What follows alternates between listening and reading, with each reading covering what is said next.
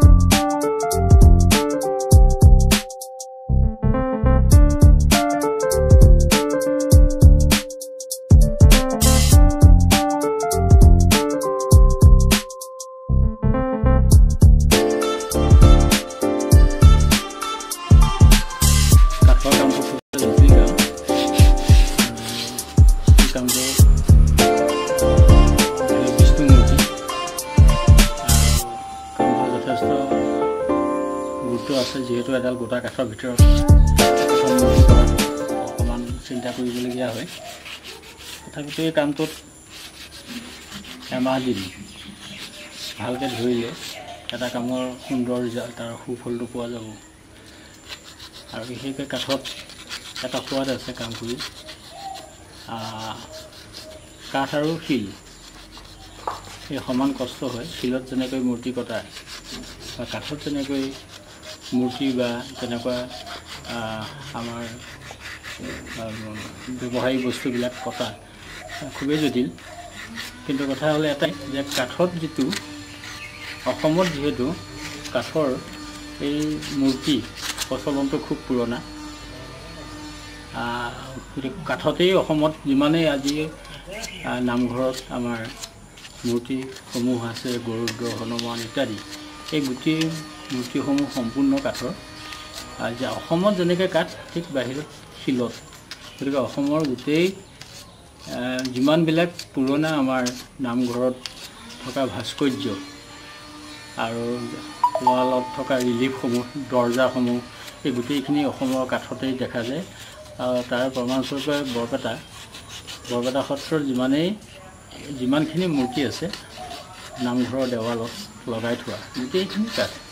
কিন্তু কাঠত মূৰ্তি কটাটো অলপমান জটিল, আৰু জটিলতেই কিন্তু এটা সোৱাদ আছে। আৰু যিটো শেহৰ তাৰ উত্তৰটো বৰ সুন্দৰকৈ কাঠত পোৱা যায়। সেইকাৰণে কাঠটো কাম খুব এটা দৰকাৰী বুলি ভাবোঁ। এইখিনি আৰু কাঠৰ কাম কৰিবলৈ যাওঁতে আমাৰ সঁজুলিখিনি হ'ল হাতুৰী বটালি। হাতুৰীয়ে মৰিয়াই এটা কাঠৰ হাতুৰী সুন্দৰকৈ বনাই লোৱা হৈছে ওজন, আৰু তাৰ সৈতে বনাই লৈ কমকৈ প্ৰথমে কাঠডোখৰক এটা শ্বেপ আনিবৰ কাৰণে ৰাফি এটা কাটি লোৱা হয়, আৰু তাৰ পাছৰ পৰা লাহে লাহে মিহি কৰি এফালৰ পৰা বটালি হাতুৰীয়ে কাটি পিছত গোটেই শেহতীয়া কামখিনি চিৰিজৰ কামখিনি মিহি কৰি কামখিনি শেষ কৰা হয়। বহুত হ'ব, কাৰণ আজিকালি এটা দুখৰ বিষয় হৈছে যে কাঠৰ কামৰ কৰা মানুহৰ সংখ্যা কমিছে।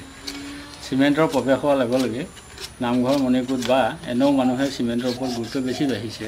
আৰু অনাদায় এটাও কথা যে অসমত যিটো কাঠ, যিমান আগৰ এটা সময়ৰ কাঠ আছিল, ডাঙৰ ডাঙৰ কাঠ পোৱা যায়, সেই কাঠ এতিয়া একেবাৰে অভাৱ হ'ল। বেয়া লাগে, বৰ দুখ লাগে। আজি যদি কাঠৰ তেনেকুৱা কিবা আমি বিচাৰিবলগীয়া হয় মাজুলীত পোৱা টান। আৰু একমাত্ৰ দক্ষিণপাট আৰু গড়মূৰ সত্ৰত কাঠৰ ভাস্কৰ্যৰ এটা সুন্দৰ পুৰণা 100 বছৰীয়া এটা নিদৰ্শন আমি দেখিবলৈ পাওঁ। এইখন মূৰ্তি সদায় যদি গোটেই দিন হিচাপে লগা যায় তেতিয়াহ'লে 10 দিনত এখন মূৰ্তি লাগিব। এই মূৰ্তিখনে কিমান বহুত, কাৰণ কাঠৰ আয়ুসটো বহুত, আৰু ভাল কাঠ হ'ব লাগিব। সেই জাহা তাহা কাঠত হ'লে নহ'ব। আৰু সাৰ থকা কাঠ, কঁঠাল কাঠ উপযোগী। এতিয়া এইখনটো কঁঠাল কাঠ হয়। কঁঠাল কাঠটোত বিশেষকৈ মূৰ্তি কটা যিটো প্ৰচলন সেইটো আমাৰ অসমত আগৰ পৰা আছে, মাজুলীত আগৰ পৰাই আছে। কিন্তু এতিয়া মাজুলীত তেনেকুৱা ডাঙৰ বুঢ়া কঁঠাল গছৰ কাঠ পাবলৈকে টান আছিল। কিন্তু ইয়াৰ বাদেও যিখিনি কাঠ আছে, গমাৰি কাঠ কাটি ভাল লগা, গমাৰি কাঠতো ভাল হয়, আৰু বিশেষকৈ কঁঠাল কাঠত খুব ভাল হয়। আৰু ইয়াতে এটা কথা আছে যে কাঠত কাটি লৈ আগৰ হেঙুল হাইডাল ৰঙেৰে সৈতে মূৰ্তিবিলাকো দিয়া থাকে। কিন্তু আমি এতিয়া সেইটো ভবা নাই, যিটো কাঠৰ যিটো তাৰ গুণাগুণ, সেই কাঠৰ গুণাগুণটোক ৰাখিবৰ কাৰণে বা মানুহে স্বভাৱতে এখন কাঠৰ মূৰ্তি বুলি জানিবৰ কাৰণে কাঠতে থাকিব। এতিয়া খালি ইয়াত সুন্দৰকৈ বাৰ্নিছ দি সুন্দৰকৈ ইয়াত পোকে খাব নোৱাৰাকৈ সেই ব্যৱস্থাখিনি কৰিব লাগিব।